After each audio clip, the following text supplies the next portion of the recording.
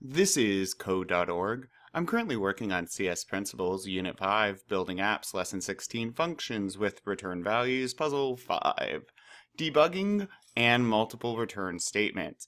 Having multiple return statements in a program can lead to tricky situations. True. You may use multiple return statements, but it makes it easier to introduce logical errors into your program.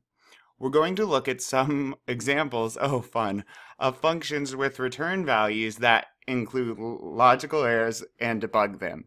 The goal is to recognize common errors with return values now so you can avoid writing them in your own programs.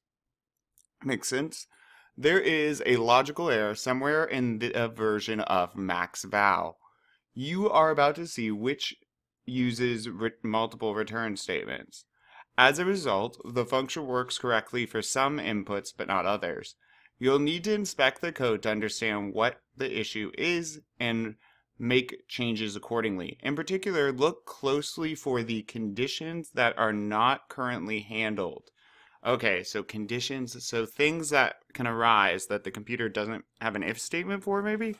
Run this program and identify errors generated in the output. Inspect the logic of max value to identify the logical error. Correct the logical error so that the function returns the correct value for all inputs. All right, let's see what it does. 8 of 8 is undefined.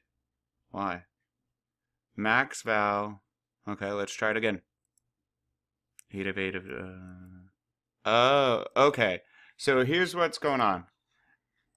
They're running this. We're doing a function call in these console logs to max val. 2 of 3 is 3. So when we have 2 for the argument and 3 for the argument, and then we run this, our program, our function is going to say, okay, num1, what's num1? 2. Num2, what's num2? 3.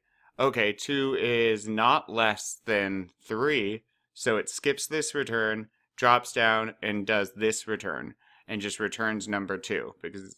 Oh, nope, and now it looks. Is num1 less than num2? If so, it does that. Oh, I already see an issue. So, okay, and so if the number... Alright, let's do this one though. 5. If 5 is greater than 1, well that's true, so it will return. Okay? Right?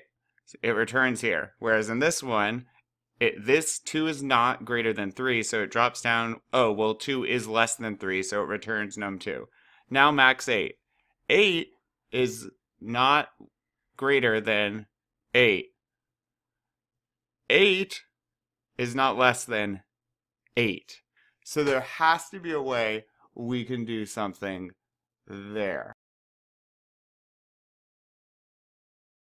What we can do is if they're equal, you can have them just return. So what... but you don't want to do that here. So less than, if I do greater than or equal to, actually, if I do greater than or equal to, let's give this a shot. It does work. So now if number 1 is greater than number 2, it's going to return it. If it's equal than num2, it's going to return it. And the reason I said I did the equal sign up here is because your program will run less code that way. If we know up here they're equal, I don't need to check if this is less than that. I want it to return. So greater than or equal to, we're going to return number 1. And that took care of it. Awesome. Let's keep going.